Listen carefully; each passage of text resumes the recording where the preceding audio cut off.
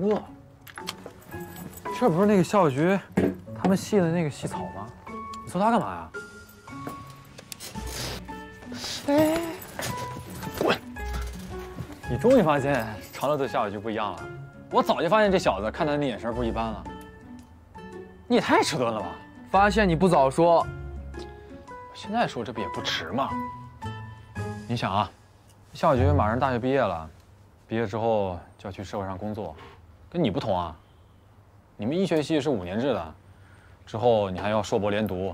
你们一个在社会上打工，一会在象牙塔里读死书，夏小菊时间肯定越来越少了。再说了，夏小菊性格也挺好的，长得也不错，搞不好他也被人追走了。我知道，你就是怕，万一夏小菊不喜欢你，表白了连朋友也没得做。兄弟，我替你想了一个好方法。这个礼拜，你约夏小菊去看电影，晚一点到，等电影开场再进去。到时候里边黑灯瞎火，不好找位置，你就顺势拉着夏小菊的手。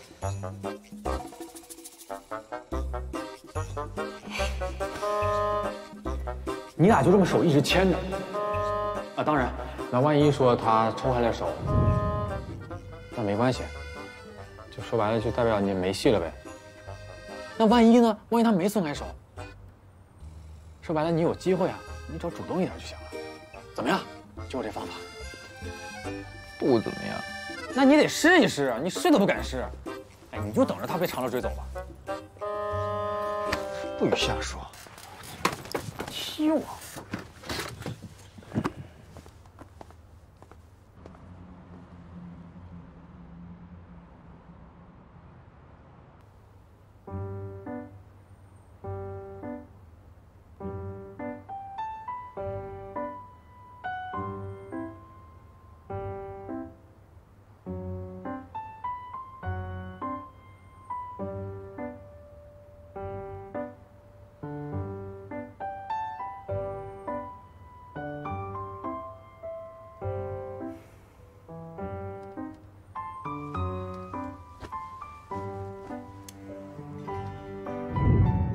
你这么看着我干嘛呀？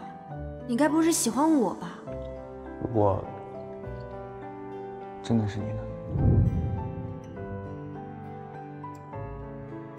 你怎么都不知道拉我一下啊？拉你？你是便便吗？我为什么要拉你啊？我喜欢猪，我都不会喜欢你的。不会的，不会的，肯定是我想多了。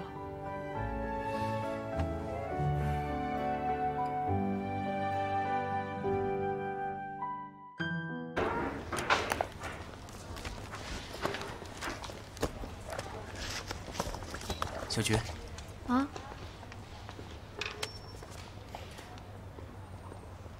你有医学系毕业晚会的入场券啊？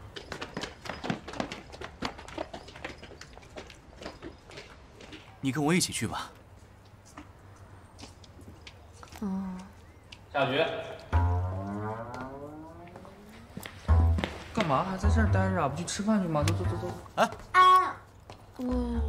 我等会儿再去吧。你来这儿干嘛？我这个星期日你有空吗？我想请你去看新出的《卧虎藏龙》电影，听说还挺好看的。我刚刚答应了长乐要去看医学系的毕业晚会，你自己去看吧。看完回来之后告诉我好不好看就行。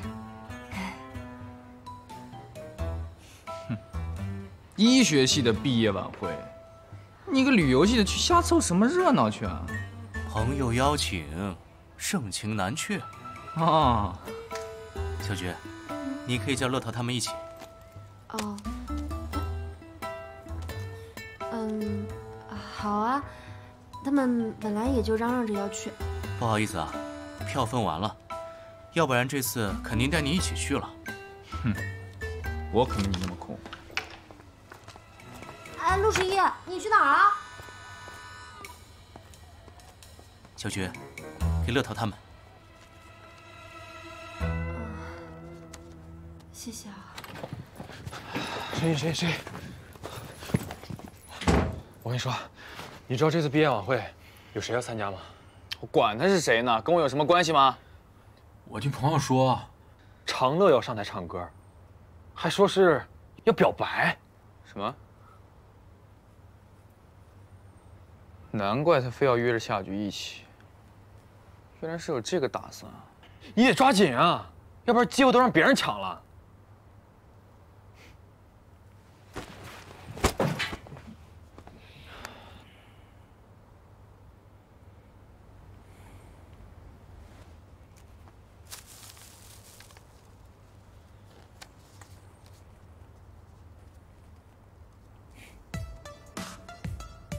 要抢，也得看是跟谁抢。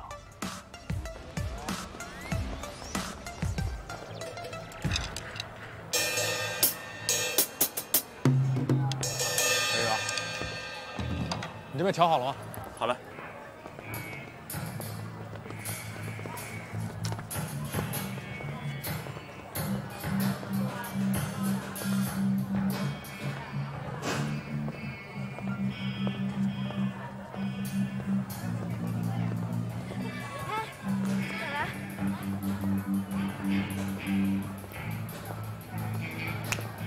哎，谁？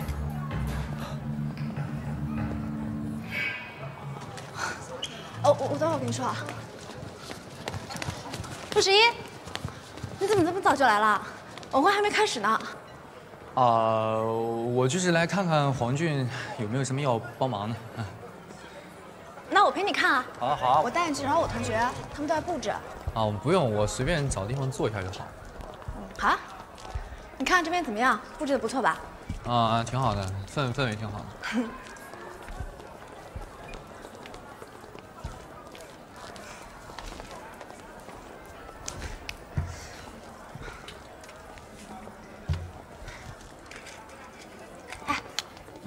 你听说没有？